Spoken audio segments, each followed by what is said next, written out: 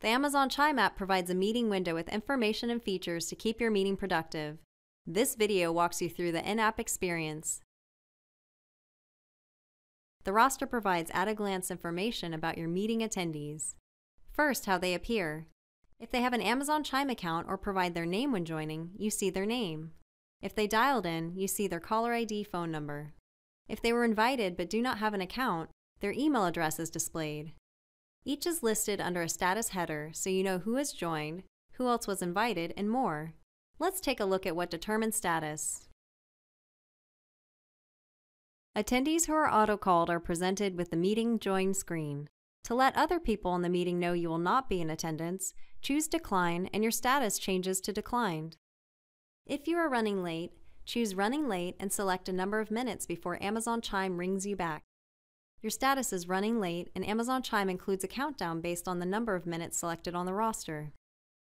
To send a message to meeting attendees, choose Message All and enter text which is displayed in the meeting chat. You are still listed as invited. If you join the meeting and then choose Leave, your status is left. When your connection to the call is weak and you disconnect, your status is dropped. Knowing who has dropped is helpful. The meeting organizer can pause the meeting if you are needed. On mobile, if your status is dropped, Amazon Chime actively tries to reconnect. If it takes too long to reconnect, Amazon Chime offers you the Switch to Dial-In option and provides a one-click option that dials in and enters the meeting ID for you. If your connection is weak, the audio icon by your name turns red. If you notice that your audio connection is frequently turning red or staying red, consider switching to dial-in. Choose Settings, then Change Audio, and switch to dial-in. Amazon Chime displays the information needed for you to connect to the meeting using the dial-in audio option. A volume indicator on the audio icon moves up and down to help you know who is talking, who is picking up background noise, or who is causing echo. To mute the audio on that connection, choose the audio icon of the attendee who is adding unwanted sound.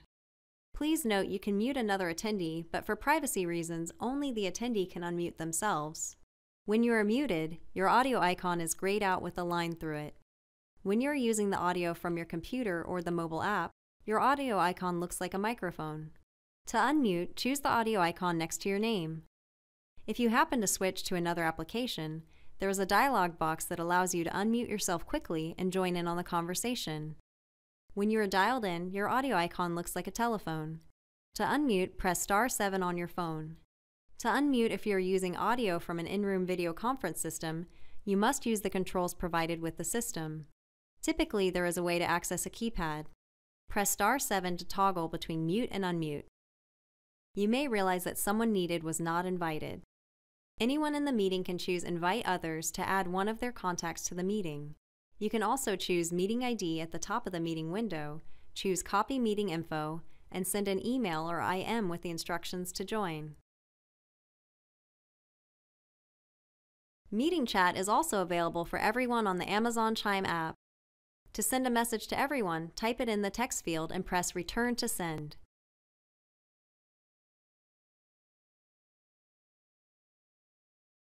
You can share a file with everyone by choosing Attachment or by dragging and dropping it into the chat field. Want to send a private message directly to an attendee while on the call? Choose the person's name to see the options that are available. Depending on how they joined, you might see Mute and Message. Choose Message, and Amazon Chime opens a one-on-one chat window with that person. Users need an Amazon Chime account to be able to participate in chat and chat rooms.